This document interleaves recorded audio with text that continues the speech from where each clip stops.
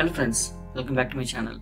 In this video, I'm going to talk about the rate limiting in the C# web application, and that's the new feature that's introduced in ASP.NET 7.0. Come, let's dive in.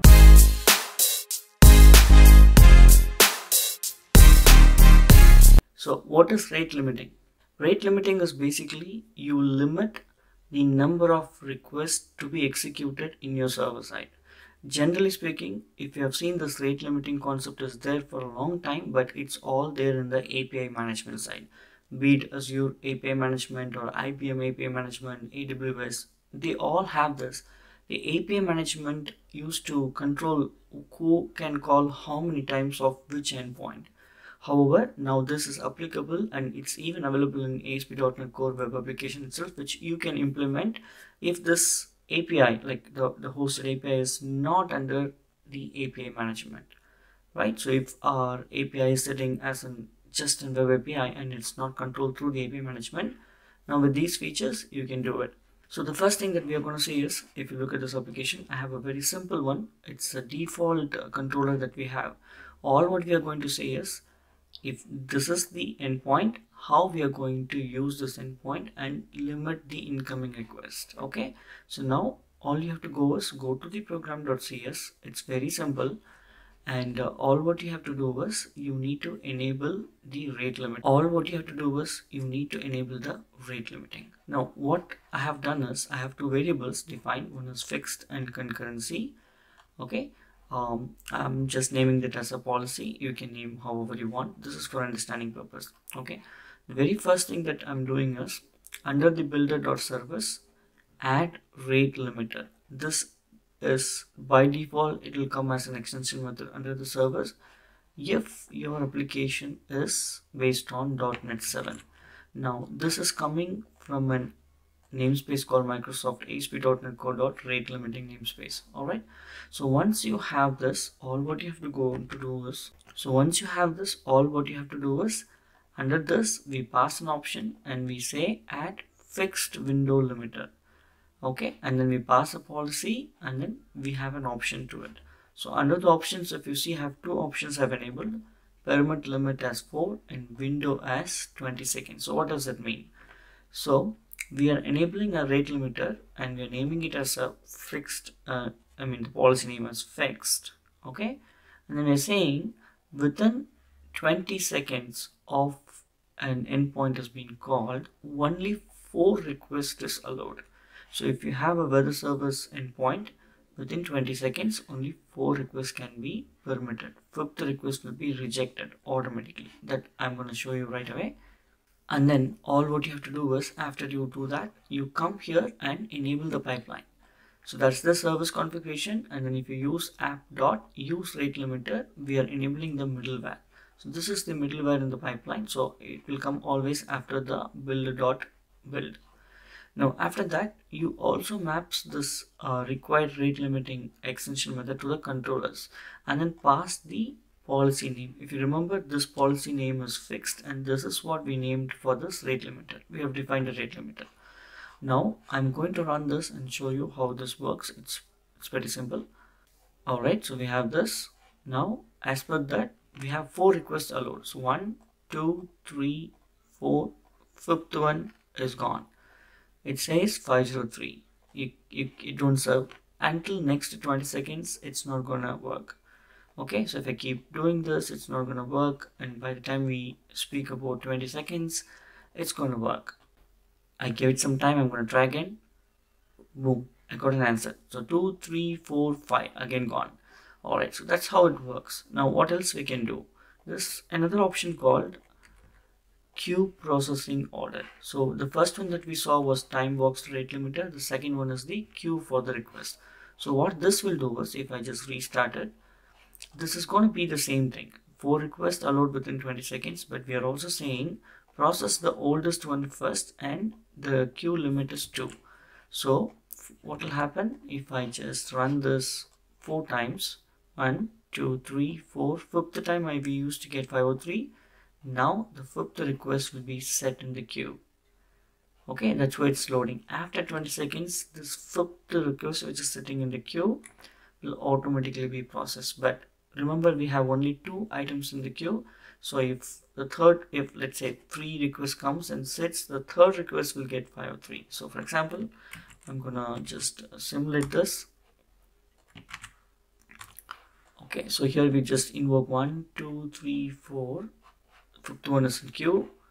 We will initiate the same thing. Sixth one is in queue. But here, when you do, we should get response. Okay, that's because we are not fast enough. See, everything is sitting in queue. Alright, so eventually, once the request is being served, everything will be automatically given with the response. So that's called the time box rate limiter along with the queue request. So we're queuing the request. We know how it works. Now let's stop this. I'm going to, and there's something called concurrency. So concurrency, basically, let's understand what is concurrency. So for concurrency, what we have done, we just, it's exactly same. The only difference is we have a different policy name and a different option. So here also, permit limit is 4. Queue processing order should be the oldest one. The same thing, queue limit is 2. So concurrency means when the same endpoint is hit at the same time by multiple requests. It could be the same person or it could be different applications hitting the same request. When such thing happens, we are saying only 2 is allowed, but it's very difficult to simulate this with one window. But that is what this concurrency is. Okay, so let's close this. And then there's something called a global rate limiter. And before that, if you enable the concurrency, you have to come and say concurrency policy is also enabled, like this. Alright, so that you have to do, only then it will work. But let's go back to the global policy. So now, we cannot apply this kind of thing for each and every endpoint, right? So instead, what we have an option is, we have something called a rate limiter, where under the option you have something called global limiter.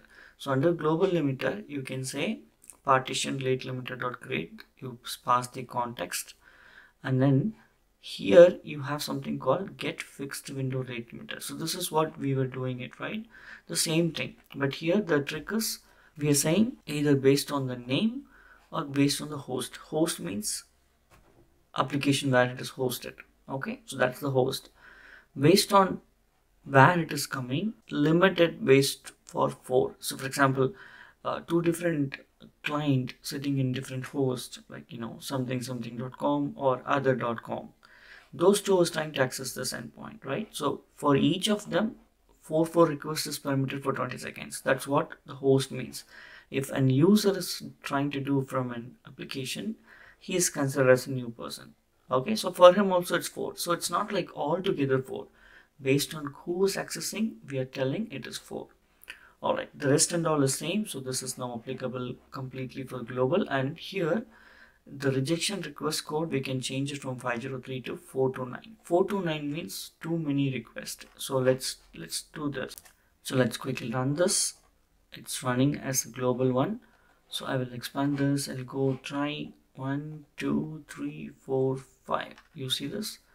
Now I'm getting 429. Too many requests. So the global one is working. Okay, great. The last part, the very important part and good part is you can actually chain multiple requests. Okay, so the good part is you can actually chain multiple rate limiter, and you can also assign that multiple chained rate limiter under the global limiter. So whatever we saw in the global limiter is same. The only difference here is instead of just 1, we are saying create chained, and then we pass the context and we add 2 different rate limiter. So if you closely look at this, the first rate limiter is the fixed window limiter, where we are saying limit is 5 and within 1 minute. Okay, and then we also have a second one which says limit up to 1000 for given 1 hour. So for every 1 minute, maximum is 5. For a given hour, the maximum is 1000. So these 2 combinedly will get applied and it will automatically be taken care. So this is what the rate limiting means, and I hope you enjoy this video, you like this, and you start using such things in the projects that you're using whenever it is needed, but we will use this in our restaurant table booking app web API, and you can see that happening shortly. And I'll see you in the next video. If you like this video, subscribe to my channel and hit on that like button. And if you have any questions, provide your comments and I will be happy to help you, and I will see you in the next video. Thanks for watching. If you found this video helpful, please give it a thumbs up and subscribe to our channel for more tech tutorials.